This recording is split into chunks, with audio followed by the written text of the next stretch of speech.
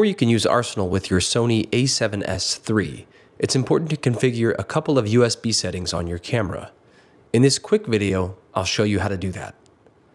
After entering the camera's main menu, I first need to navigate to the network menu. This is the green globe icon. Next, I need to go to Transfer and Remote. Then select PC Remote function and make sure PC Remote is turned on. And finally, under PC Remote Connect method, I need to select USB. If you see that PC Remote is grayed out and set to off, trying to select it will bring up a warning telling you that this function is not available because Control with Smartphone is turned on. To fix this, I need to navigate back out to the network menu and select Control with Smartphone. Then I can turn Control with Smartphone off.